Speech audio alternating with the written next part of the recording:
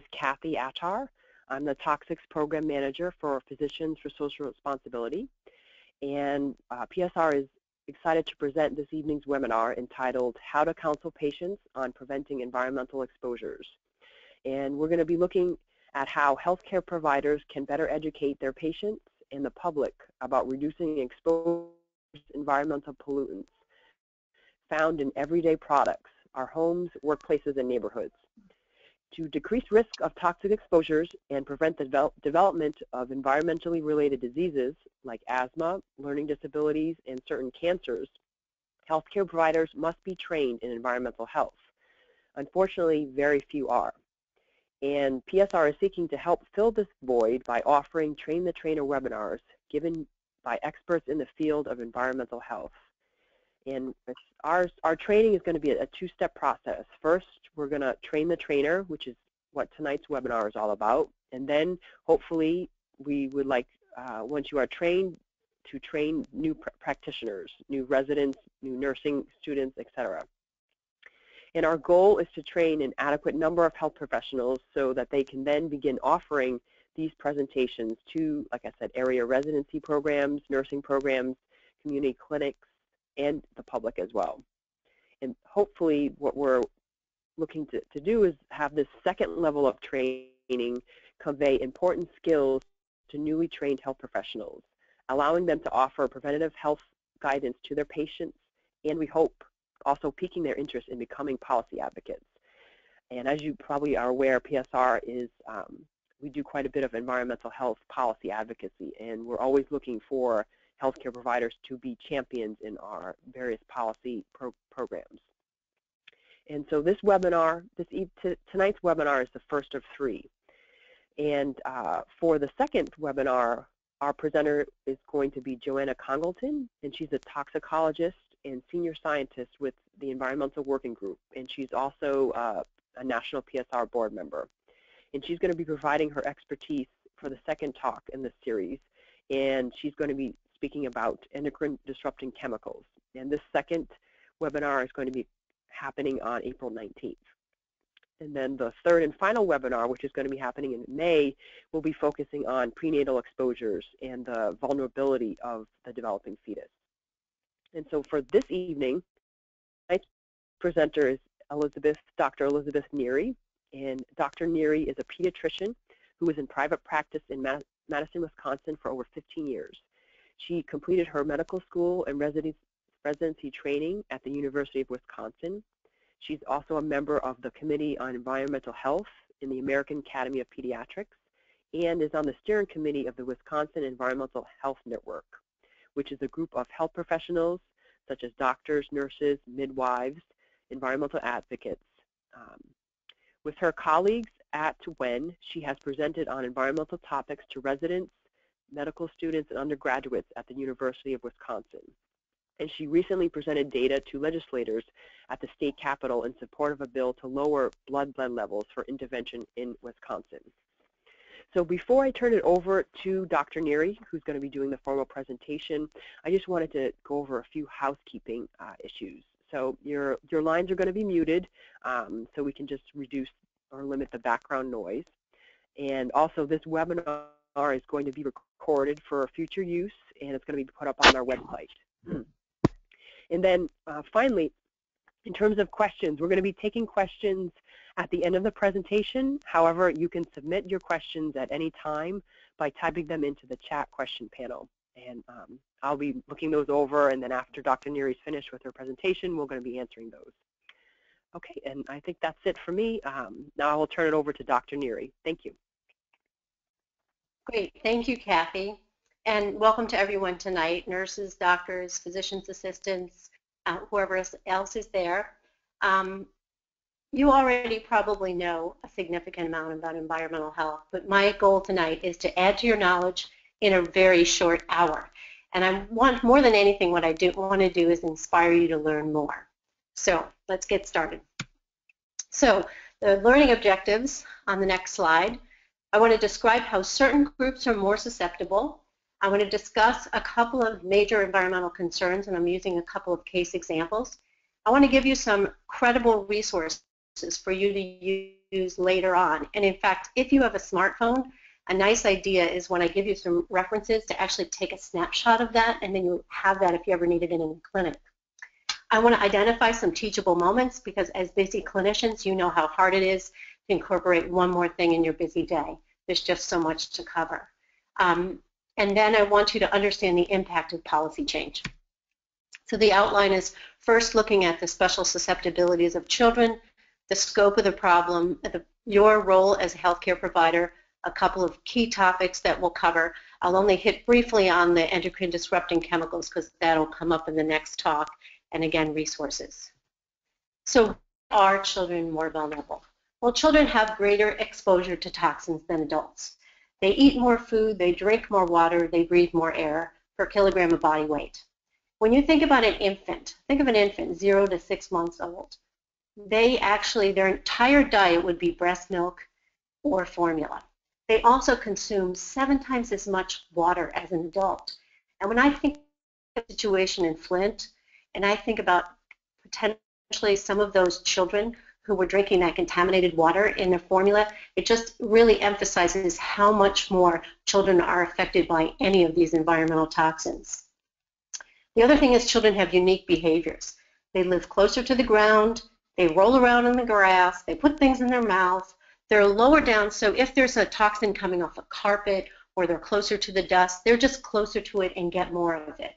The other thing they do is have finicky eating habits. Some children eat the same food every day. I read a case report of a 9-year-old boy who presented with gait problems and some mental issues, and the doctor asked questions about what he did every day. Well, it turns out the child ate tuna fish every single day for lunch for an entire year. So that's the thing that sometimes kids do that we have to investigate more carefully. Also, the infant gut is actually more permeable. The infant liver is more immature and less able to detoxify. And at the same time, children are rapidly growing. So their brains are developing, organs are developing, they're laying down new bone. I just heard of a new report of strontium in the water in Wisconsin. I was like, what is strontium? I had to go back to my periodic table. But if that's in the water and the children are exposed to it, it's going to incorporate into the bones in the same way that calcium would. So new things coming up all the time. Another concept I really want you to know about is the concept of windows of susceptibility.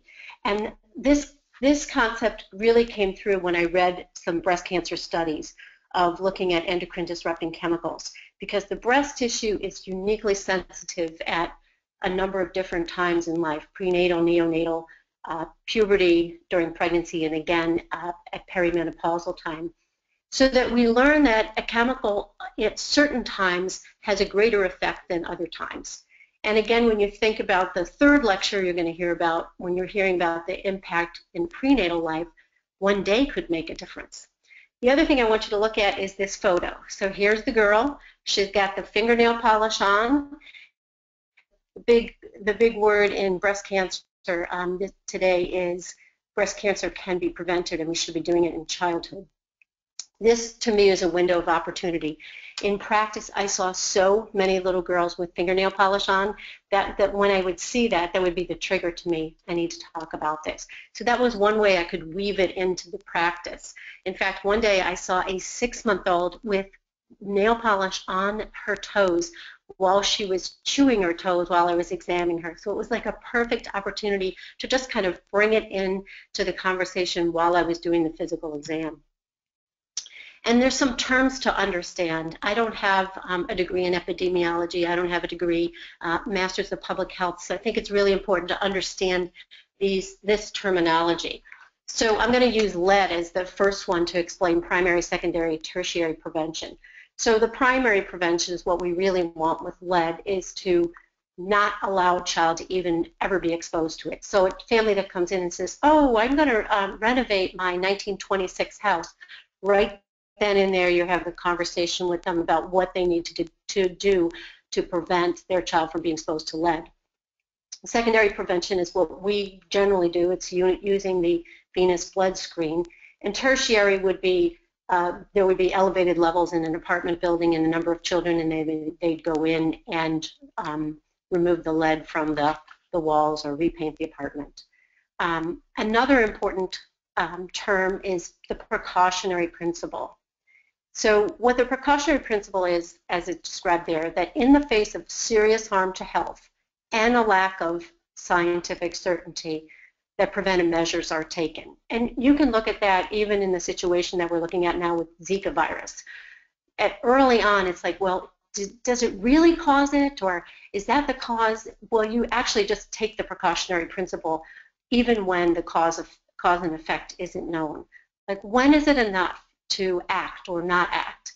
And if the exposure is really serious, you might not want to wait until you can prove it, because over the course of 10 more years, more people may be exposed.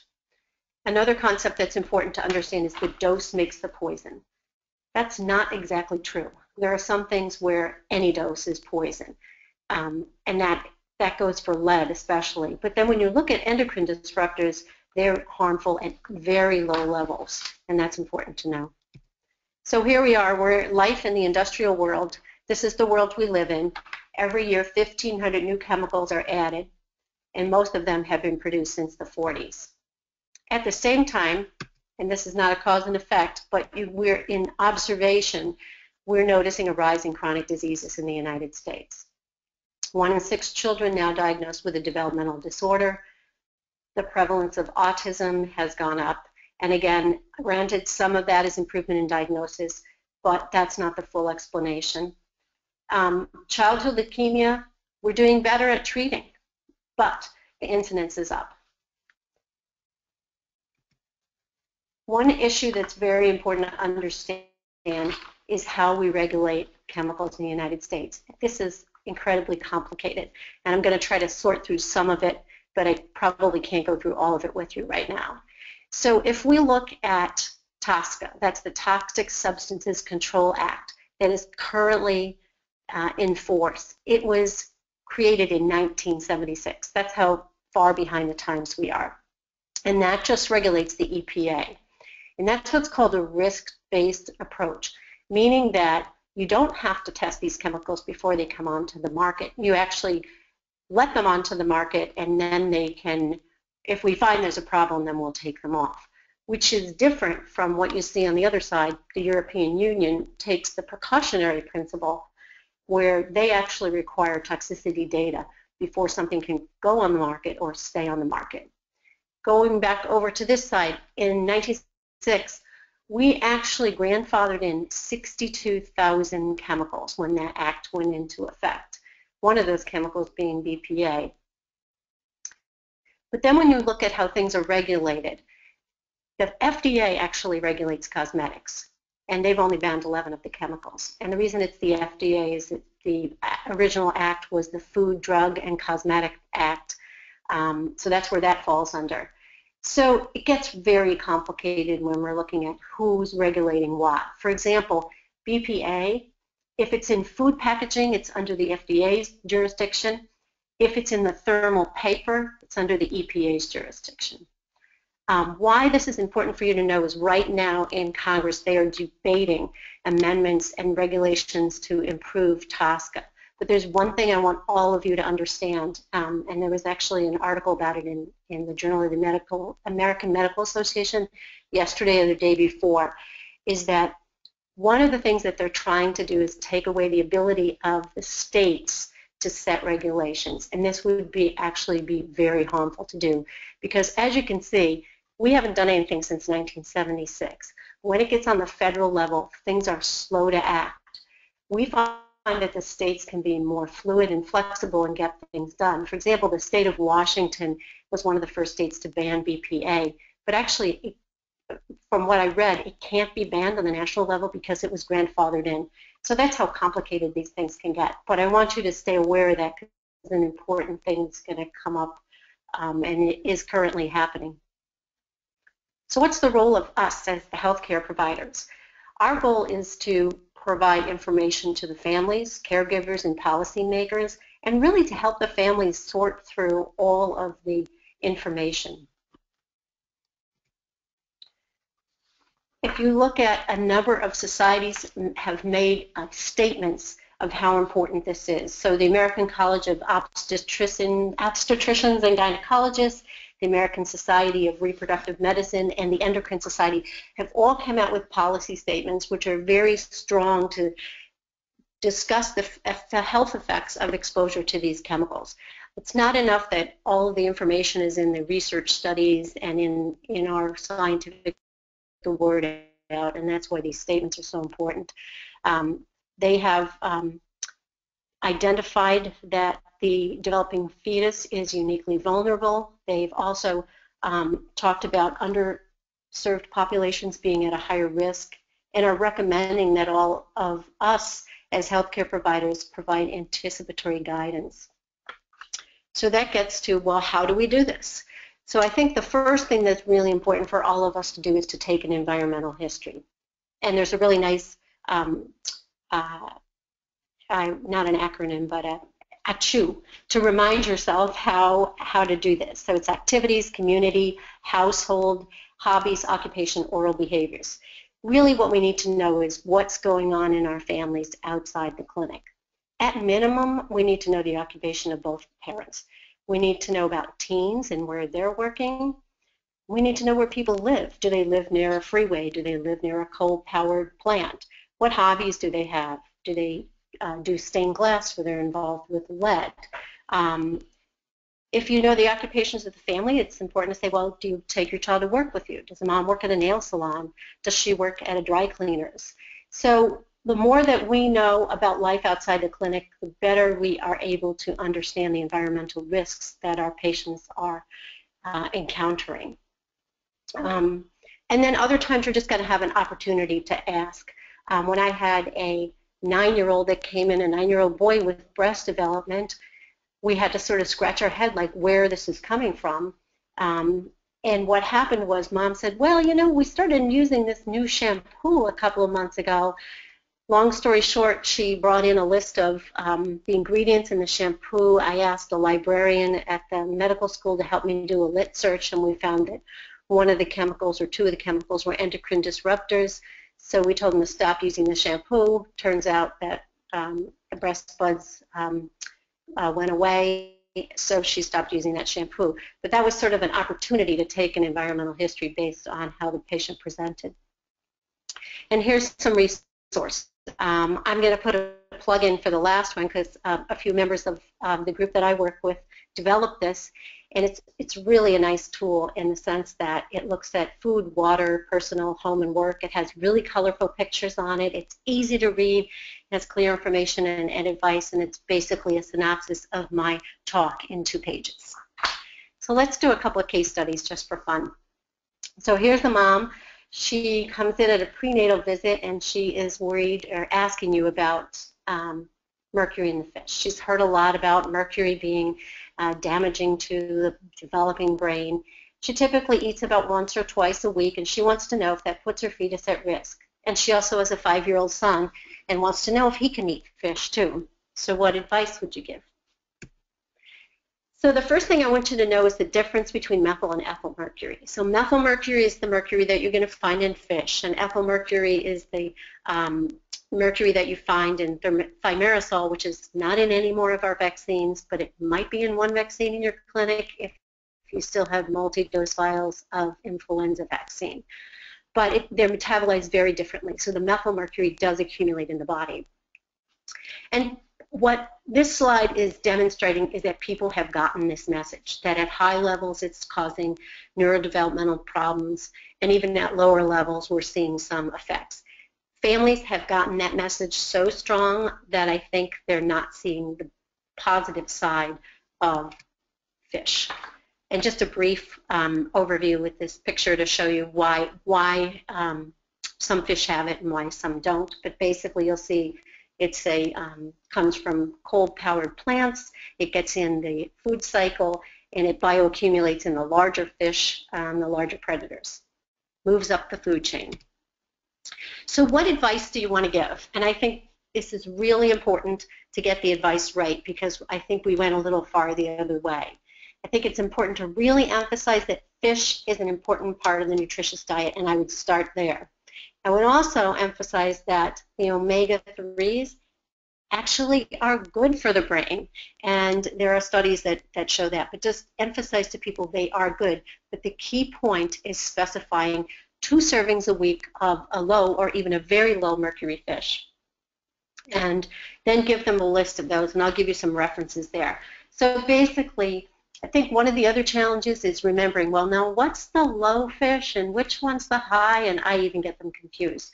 So when you look at the low, I would emphasize more the low and get that into someone's thinking rather than what to avoid, because then they know what to eat. So when you look at that, it would be fresh salmon, the shrimp, tilapia, anchovies, scallops, clams, oysters, sardines. But different lists will tell you different things, so I don't want your patients to be confused. The high ones, just for your knowledge, are the shark, the swordfish, the tilefish, which I've never seen, king mackerel, orange roughy, and I've seen some that show grouper too. As far as the last statement, identify the anglers. So the anglers are your sport fishermen, and they tend to bring the fish home and eat it, and they like to get the biggest fish because that's good to get the big fish. So that's one issue that you really need to identify if you have some families that are big into fishing, or culturally they are. It's important because they're the ones that are really at higher risk. So here's a couple of nice handouts. The last one is particularly nice, the one from New York City. I would really recommend going to that website and copying some of those, because it makes a nice little handy pocket size fish, and it even differentiates very low mercury fish from low mercury fish, and you can actually just put it in your wallet. So you can just take it out when you're at the grocery store and say, oh, I don't remember what the doctor told me, but you can kind of carry that with you. So I think that's handy. So the next case study will be lead. So in this one, you're seeing a 3-year-old girl. She does not have a history of any illnesses or nothing significant. And her venous blood level, I'm going to do venous because the capillaries are so confusing, and you really have to redo those if you get them because of a lot of contamination. Let's assume it's a venous. So she had a 3 at her 1-year check and a 13 at her 2-year check. And she has a sister that had an 8 at a recent visit, and you know that all the windows in their multi-unit building were recently replaced. Depending on the state that you live in, and you really should know what the levels are for your state for action, you may have an environmental visit. In my state of Wisconsin, unfortunately, our level is 15. If you live in New York, 10 would trigger an environmental evaluation. And I understand if you're in San Francisco, you could even get one if it's 4 or 5. So there's a lot of regional variability whether you can get somebody to go to the home and look around and see what's going on.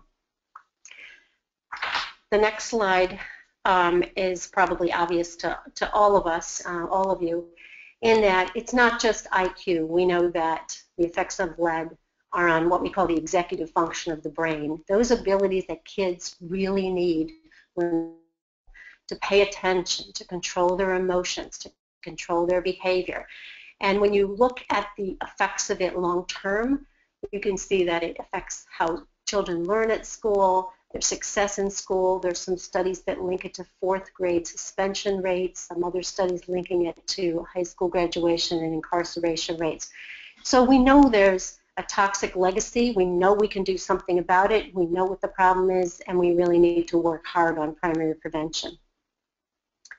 There's also new research coming out repeatedly about how lower levels really do have an impact. And some of the latest research I looked at showed impacts even at levels of 5 to 10. So even if the patient is going to have an environmental assessment, it's not going to happen next week. You're going to have a worried parent sitting in front of you. So what's the practical advice that you tell this family? So you tell them this is what you need to do to decrease your child's exposure to lead. They need to have a good intake of calcium and iron-rich foods. Frequent meals, because the presence of food in the gut will actually prevent absorption of the lead. Look at the kids' toys, because many imported toys had lead. In fact, there was a local story here on the news that they looked at toys from Walgreens, Goodwill, and the dollar store, and the dollar store had so many toys that they were selling that had lead in it. and so did Goodwill, and Walgreens actually did very well on this. But you think the Consumer Product Safety Commission is protecting us against all of these toys, and they're actually not. It's important to wet mop the floors, use a HEPA vac if you can. If there's concern about lead pipes, which I actually did have in my house, you're supposed to run the water for 2 minutes before you actually start to use any of the water. Consider using bottled water and maybe even a Brita filter. Here's an interesting little tidbit I'm going to tell you. So the EPA regulates tap water, and the maximum is 15 parts per billion. The FDA regulates bottled water, and their maximum is 5 parts per billion. Bottled water is actually considered a food. So the next slide is going to show you the impact of public policy and how they can make a great difference. So the little pink circles are what the CDC listed as their level of concern, and then the little green circles are the average blood lead levels in the United States from 1965 to 2005. So if you look at 1965, the level that the CDC thought was concern was 60. And as the research came out about the effects of lead, you can see that number just going down, down, down, down.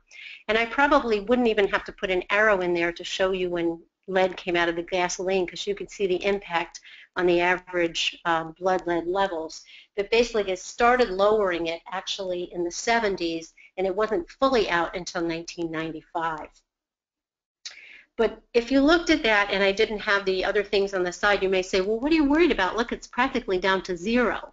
But the important thing is averages are, and if you look at specific groups, and if you look at the Rochester, New York, 7%, Allentown, Pennsylvania, 23%, and I bet if I looked local here at Milwaukee, we would see high levels too. And you could even focus it down more. If you looked at a specific zip code, you can find higher levels.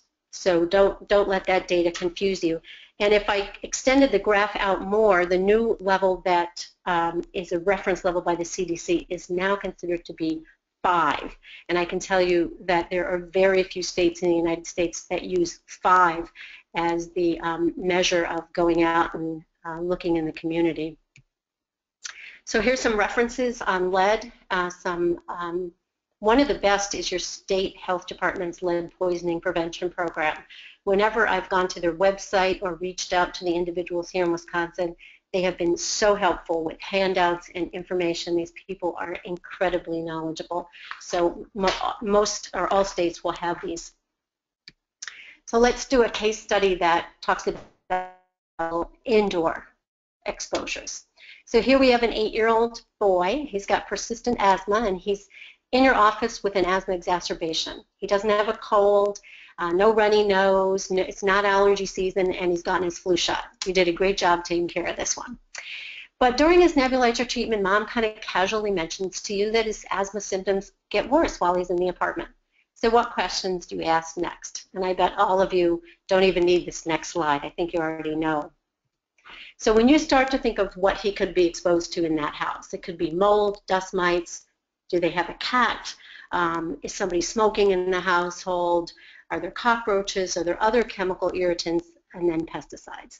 And I feel like you probably know a lot about asthma, so I'm going to use this as a segue to move into pesticides, because there's some new research out about pesticides as an indoor pollutant. So as you can see, the EPA says that 80% of most people's exposure to pesticides occurs indoors, and that the number and concentration of pesticides found in household dust exceeds those in food, soil, and air. And remembering back what I was saying about children, they're down on the floor, they're close to the ground, they're going to get more of this dust. I have a new respect for dust. I'm cleaning my house better now. So pesticide contamination in the home can last for years too, especially if it gets incorporated into the carpet. And one thing that you can say to families is, you know what, take your shoes off when you get to the door. You'll bring in less pesticide residues, other things that come in off the street, dirt, and I found that I have to vacuum less if I take my shoes off. So a few studies I want to tell you about. Oh, let me go back. I just want to tell you one story. So we have a public health nurse that's involved with our group, and she does home visits to pregnant moms who are at risk. And she noticed a Raid can sitting next to the mom's bedside, and she asked about that, and mom said, oh, yeah, we have cockroaches, so I just kind of spray. I spray a lot. And it was an opportunity for that nurse to intervene and explain to the mom that that's probably not a good idea, you know, and to kind of gently say to her that there's more harm to her baby and the fact that she's pregnant than in going after these cockroaches. So you have to take opportunities when you can get them, and a home visit is a great opportunity to see what's actually happening. We should do more of those. So a couple of studies I want to tell you about. One that was in environmental health perspectives in 2010, and it was a meta-analysis of about 15 studies, and that showed that exposure during pregnancy increases the risk of childhood leukemia in that baby.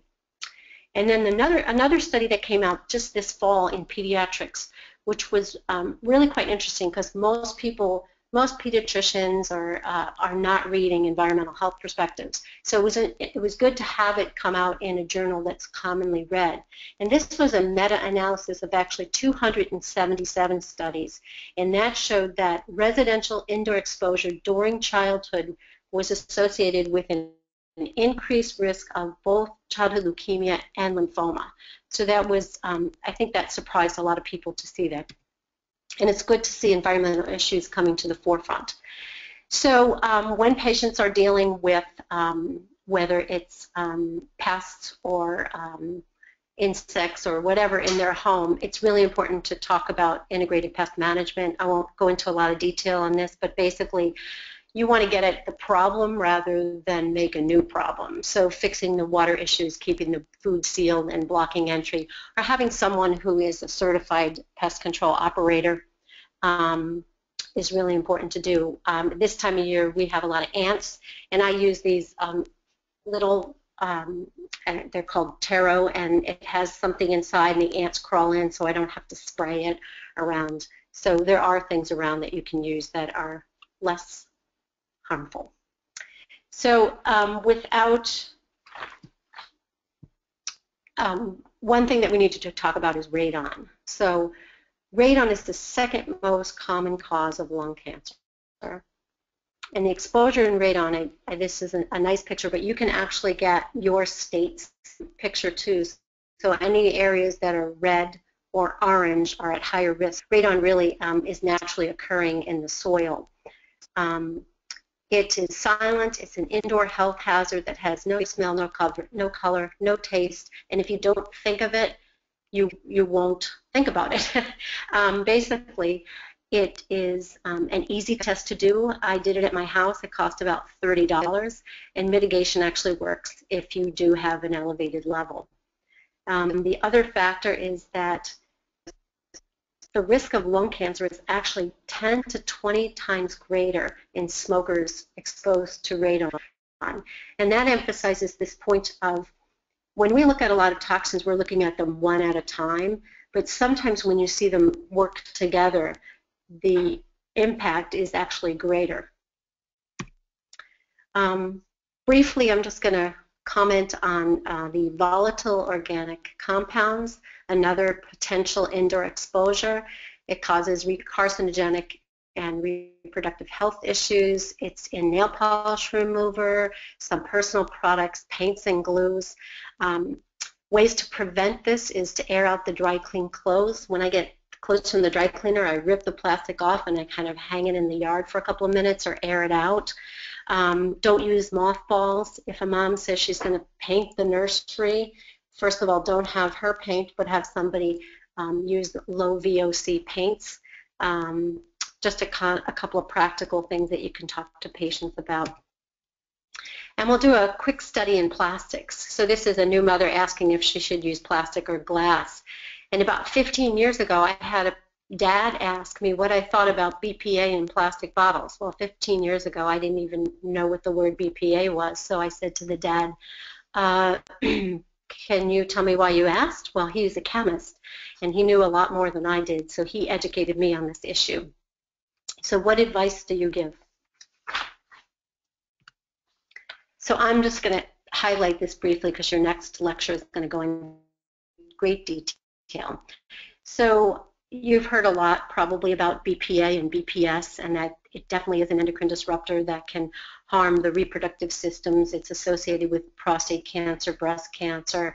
It's now considered an obesogen and is related to heart disease and other health issues. It's found in sport water bottles. It kind of is the tough bottle. It's not flexible as opposed to the phthalates, which are flexible. And it's in the lining of cans and thermal receipts. What always surprises me is that in the 40s, they actually knew that this was had slight estrogenic properties. Why did they ever put it in the lining of a can? When you think about how a can is treated, it's actually treated at the factory with very, very high heat because they don't want any botulism or any other organisms in the can. And maybe they just didn't know at the time that high heat is probably the worst thing for BPA because it causes it to leach into the food, which goes into what you talk to patients about. Don't put it in the microwave. Don't put it in your dishwasher, and probably you shouldn't have it at all. And some of the replacement chemicals that you'll hear about, BPS and BPE, really aren't that much better than BPA. Another endocrine disrupting chemical is phthalates. So this has been associated with abnormal genitalia, from low sperm counts in boys to increased incidence of hypospadias when a mom's been exposed. So there's a whole host of research associated with exposure to phthalates. It's used because it adds to flexibility. It's used in nail polish. It actually is often used to carry a fragrance. So if I ever see the word fragrance, I just assume there's going to be phthalates in it. It's in IV tubing. It can be in toys, but the good news is they did take it out of some of the infant toys. So what do you tell patients? Well, here's what patients are seeing when they go to the store. BPA free, BPA free. Well, the ones on the far right, the binky, they're okay actually because they have silicone in them. The two on the left that say BPA free, well, if you're going to put, I would say if you're going to put like Cheerios or a snack in it, it's fine. The real issue is when these products are heated or you have them for a long time and they start to break down.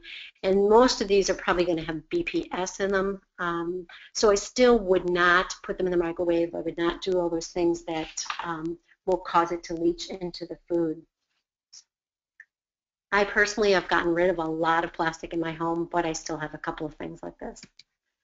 So the important thing that you can say to your patients about bisphenols is that changing habits can lower the levels. And I think this is really important because unlike PCBs and chemicals like that are persistent chemicals, this one is not. This one's excreted in the urine, and if you make changes, you can actually lower your level.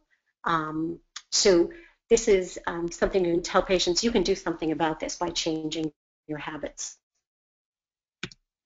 So here's your anticipatory guidance. A lot of things I said already: avoiding heating them, try to eat less canned foods, look for the certain plastics, avoiding 3, 6, and 7, try to get phthalate-free children's toys. Most of them are now.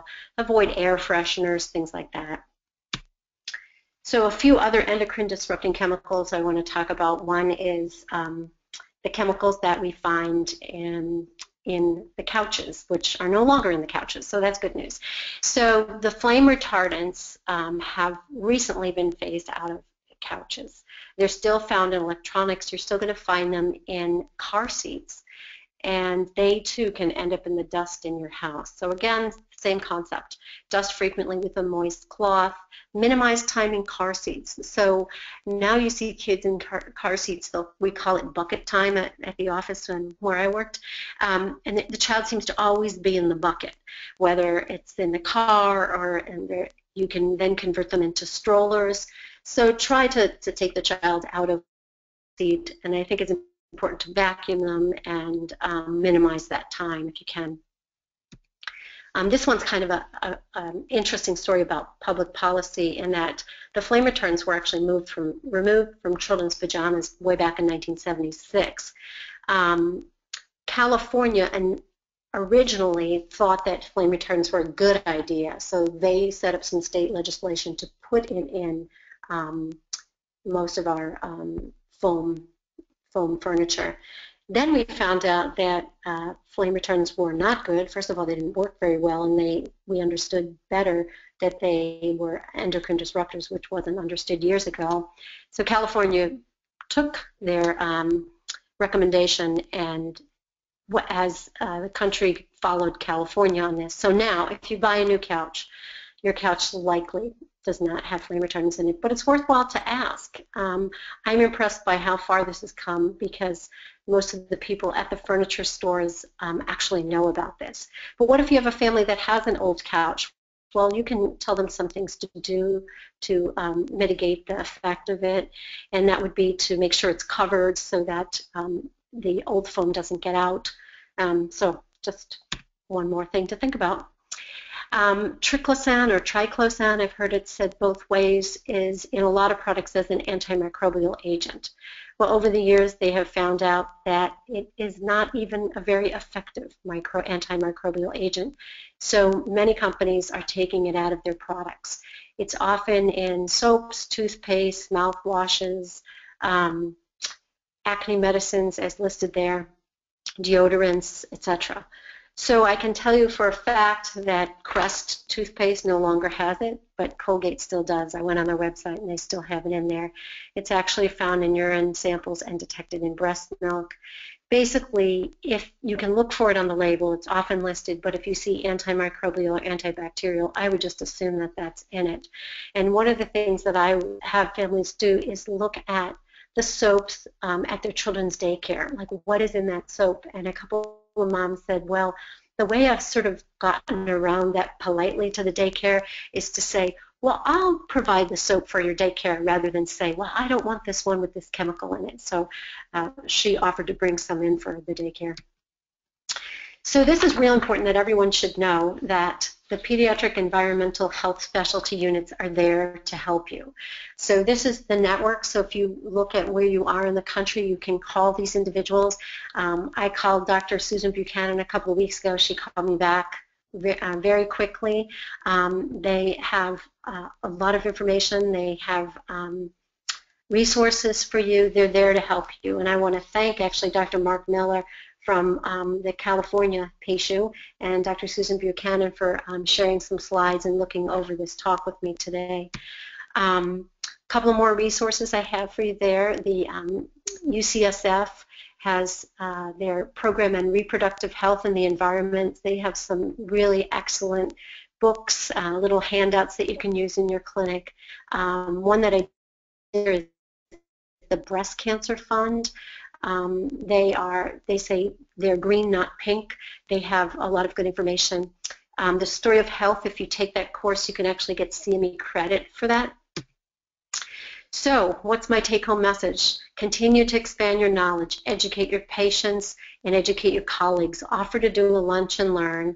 I'm encouraging you to advocate for improved public policy because that really does make a difference for your patients.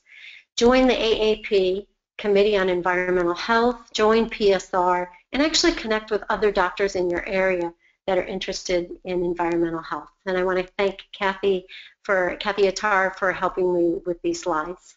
Thank you. Great, thank you, Dr. Neary. This is Kathy Attar again.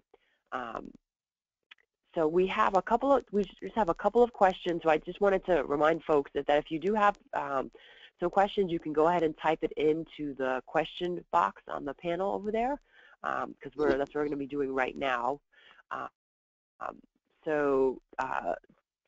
In terms of the first question, Dr. Neary, someone had a question regarding how to get possibly toxins out of your tap water, and they had a question about whether using reverse osmosis or carbon filters were recommended to remove metals or other toxins in the water. So Now, granted, I'm not an expert. I'm a pediatrician who reads a lot. So from my understanding, the reverse osmosis is like the top of the line, that is the best. But I understand it's very expensive.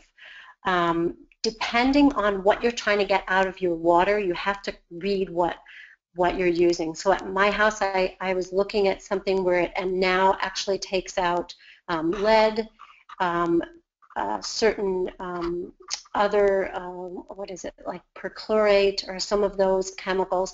And now I just got a new one that takes out some pharmaceuticals. So I think you really have to ask the questions of the what the product is. Great, thank you. And then we also had a question regarding kind of the anticipatory guidance that you went through in your presentation.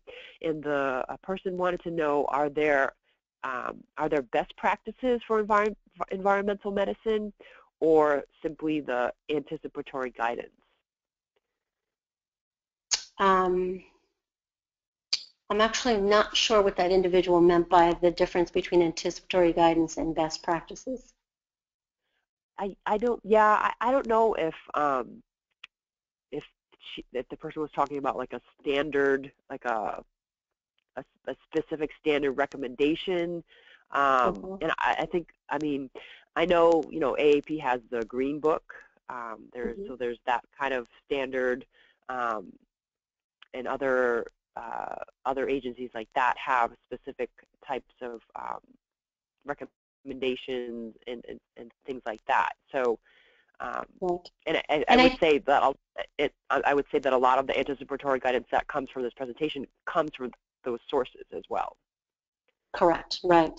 I'd say, like, so there's some standard practices that probably we all do, involving lead, for example. But then some of the environmental exposures can actually be unique to the area of the country that you live in. So I think, like I said, your best resource is the PACEUs that serve your region. Sure. Right. No, I think that's great. Okay, so so those were the several questions that we had, folks had typed in, but if anyone, I don't know if anyone wanted to type a few other quick questions, and if not, like I said at the beginning, this webinar is going to be recorded and put up on our website, so you'll be able to have access to it again, and we also will be having our second webinar that's going to be focusing on endocrine disruptors, and that's going to be on April 19th, and there will be a kind of an outreach email going out probably maybe next week or the week after, so folks want to keep a lookout for that as well. Can I add one more thing? If anybody's on Twitter, yes. Actually my handle is @Beth Neary MD. I have found a lot of good resources on Twitter, like using a hashtag environment, and I found out about webinars, and I've found out about courses to take, and so I think if this is something you're really interested in, there's information out there, but you sort of have to seek it out. Sure, no, definitely. And I would just also say, if folks have more specific questions about these Train the Trainer webinars, and then also how you can actually go out into your community and train other health professionals, that they can feel free to give me and my email is kattar@psr.org. My first name is Kathy, last name is Attar, Attar. So it looks like that's the questions we had, and so I wanted to thank Dr. Neary so much for giving her time this evening and providing us with. Yes. I'm wondering whether there are a number of other questions in the question box, and I'm interested in. I'm sorry. Oh, you're right. I didn't click down. I'm sorry. I apologize. And Sorry perhaps if you unmute people, that might be useful for the people who have questions. Sure. So let me, and I apologize, I didn't see all the other emails. And so one of the questions was, will the handouts be made available after the webinar? So like I said, the presentation is going to be it's going to be put on our website, and then down the road we also will have some ancillary patient materials that is also going to be on our website. Probably within the next couple of months, we're going to have that information as well up. Okay, and so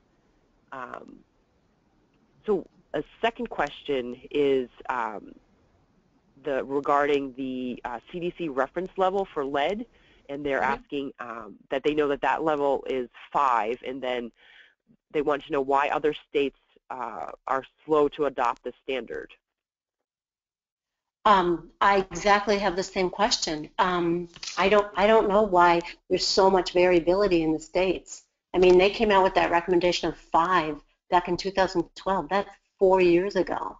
And my state, I'm embarrassed to say, Wisconsin, is still using 15, which is actually from like 20 years ago. So that's one thing that I think we need to advocate about, and I think you sort of strike when the fire's hot, and everybody's talking about lead now because of the Flint issues. So if you want to bring that up with people, legislators in your community, this is the time they'll listen to you. Definitely. So then we also had a question about, they asked, can you tell us what CO exposures you ask about besides smoking, and what would you recommend pregnant women do to minimize risk of neonatal CO exposure? I'm sorry, I didn't hear, what was that? Oh, did you say carbon monoxide? Yeah. I didn't hear. Yeah. Yeah, I'm sorry, yep. They're asking about carbon monoxide exposures. Okay. Can I punt that to the third webinar, since she's going to be talking about Sure. prenatal life? Okay. Yeah. Yeah. Yeah, and I can also get back to her in terms of more specific information. So Okay. another person had a question. Go ahead. I'm sorry? No, I was going to say, person give that question to the person who's going to do the third webinar. Yes. So then they wanted to know, another person wanted to know about a specific book if they wanted to really dive deep into this information. Did you have a specific book or books? I do. Get it. It's right on my coffee table. Okay. So I would recommend Pediatric Environmental Health, which is published by the American Academy of Pediatrics. I have the 3rd edition. My understanding is they're going to be coming out with a new one soon. I also took a environmental health book that my daughter, who was doing her master's in public health, I looked at her book too. So I think if you look at the Pediatric Environmental Health book, they'll give you a lot of really good references. That's a good place to start. Great. And so there's another question about blood tests. They wanted to know if there are any blood tests for testing phthalates or other plastics. That's a good question. I do not think that there are. I do not think so. I know that BPA can be looked at in the urine, but I'm not aware of any tests that look at phthalates at this point. But that could be my lack of knowledge.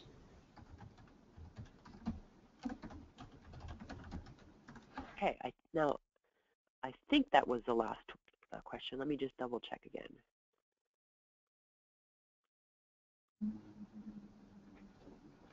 Well, Trish O'Day, Trish, you want to ask your question online? You're unmuted. Am I unmuted now? Yep. Okay. I'm going to be, my name's Trish O'Day, and I'm an RN, a public health nurse in Austin, Texas. And our chapter of PSR here was very lucky to receive a grant just recently from the Episcopal Health Foundation to do toxics education in prenatal classes in low-income clinics. and I'll be the project manager for this. And we have 6 months to develop curriculum, develop class materials, do a focus study, and things like that, and then start going in. I'll hire bilingual nurses or promotoras to deliver the content, Spanish, English. And then in September or October, we'll start doing these educational sessions in prenatal classes or parenting classes. My question was, do you think I should also include information about where to get help? Most people are renters, for example, and they might not be able to get their landlord to deal with pesticides in a responsible manner. So I'm wondering if I should include information about how to contact the Tenants Council or the local health department for such kinds of issues. First, your project sounds amazing, and you hit on a point that I actually had in my notes and I didn't actually talk about, that's a really important point. When you find that there's an elevated lead or there's an issue, some of my patients would say, I don't want to say anything because I don't want to put myself at risk. My landlord might say, hey, you're a troublemaker, I'm not going to renew your license or whatever, your rent. And so I think you hit on an excellent point. And so what you want to do is check who is the advocate for people in low-income housing in your area. So if it's a HUD project, I think they're regulated in different ways than if it's an independent landlord. But that's an excellent, excellent question, because there was a group in Boston that was having problems with children with asthma. And the way that they solved the problem is they hired a lawyer who wrote letters to the owners of these apartments that weren't being fixed and had mold. And the power of the lawyer was what made the difference for those families. So you're smart to think about that in advance. Okay, thank you. This is Catherine. And I was wondering if, of the people who are on the line, if you would raise your hand if you're planning on giving this particular presentation to residents or nursing students or PA students or NP students yourself. So Sally raised her hand. Marie, you can raise your hand by going on the sidebar. Alrighty. That was part of our intent. Margaret just raised her hand. Thank you. And so if people who are on the call, what we really, really, really would love to see is feedback on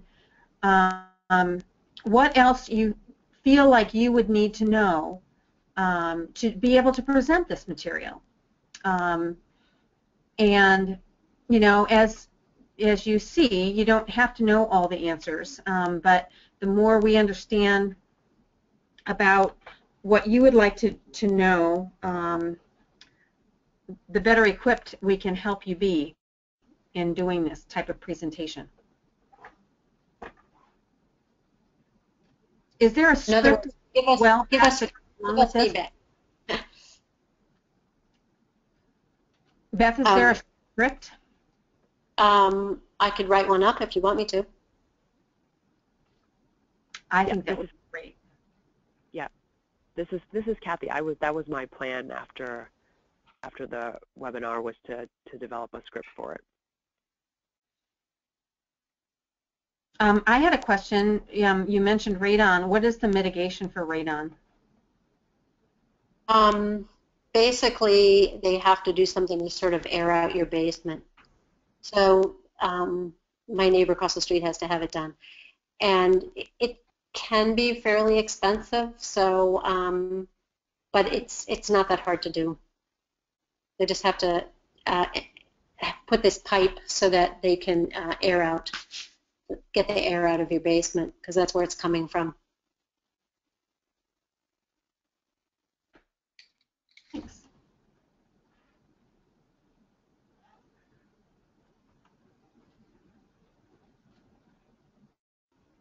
Okay, this is Kathy. Did any other folks have any other questions?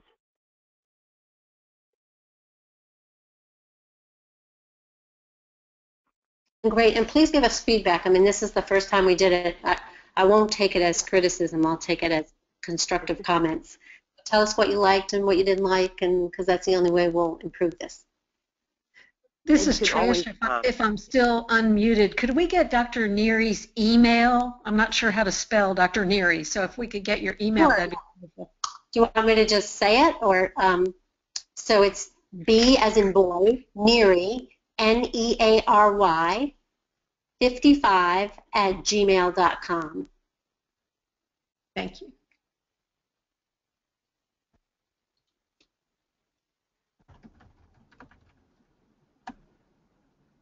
Okay, great.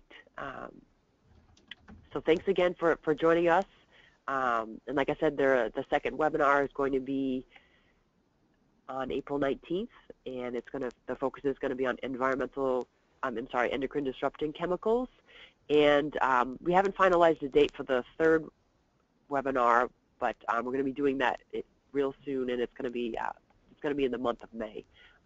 So thanks again, Dr. Neary. I also wanted to thank Julia Morgan, who's our web manager. She made sure everything technically worked well, and I really appreciate her having her on the webinar tonight. So thanks everyone for joining us. Wait, before we go, can I say one more thing? The nurse who I spoke to in Austin, Texas, can you email me? I would love to hear more about your program, because maybe by sharing what you're doing, you can help us do something similar here.